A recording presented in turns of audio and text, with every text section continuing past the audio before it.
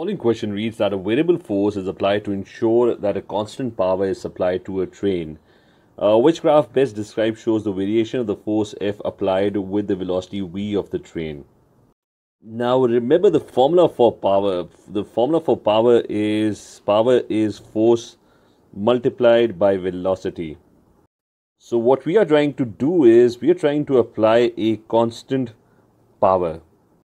Now the velocity of the train is going to constantly increase. So if the velocity of the train is constantly increasing, then the force must decrease so that the product remains a constant. Remember, we have to apply a constant power. So velocity keeps on increasing, the force applied must keep on decreasing. So there's going to be an inverse relationship. Greater the velocity, lesser should be the force applied so that the product remains a constant. We want to supply a power which is constant. So if you look at graph A, the relationship between force and velocity is going to be an inverse relationship.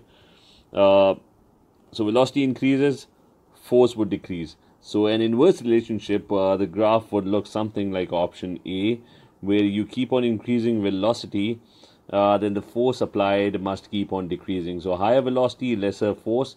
Lesser velocity, you need greater force, so that the product force into velocity remains a constant.